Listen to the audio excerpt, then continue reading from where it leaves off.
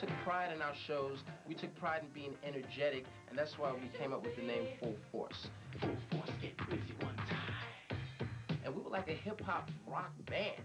And my brother Paul used to strip every night on our show. We were in a G-string with girls used to go crazy. I would come out with spandex, knee-high leather boots. Sometimes I wear makeup. Oh yeah, I come out the whole thing. I got one on now if you want. No, I'm just kidding. One of our first production ventures ever, well, probably our first one, was a group named UTFO. And fortunately, it caught on because I like Roxanne. So we did one about it was dissing all the guys, and it took off. It was kind of like a shot heard around the world, you know, because then next thing you know, there was somewhat like 25 answer records to the Roxanne phenomenon. Baby,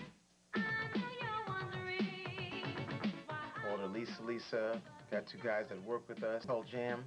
And next thing you know, that was it. It was over. Released in England. It was huge over there. Then there was a big bidding war for Full Force between Columbia and Warner Brothers.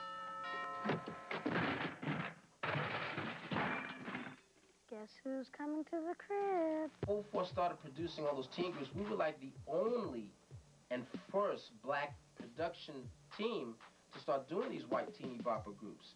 And nobody knew they were going to explode like they did.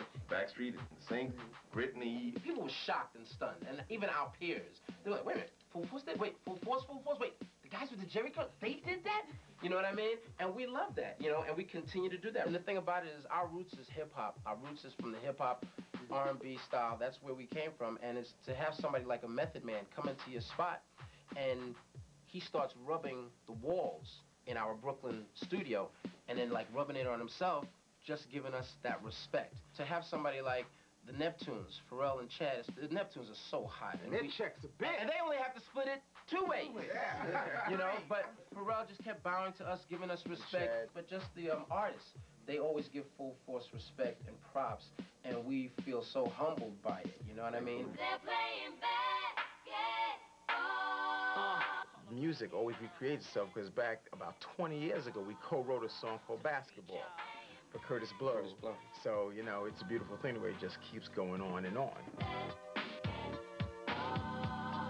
We're just so proud of ourselves because we're still in this game and we're still doing it. You know, we've kind of put some of the bricks in this building that now everybody lives in, you know, the hip-hop world, you know, so it's a blessing. Full Force, get busy one time. Full Force on weekend.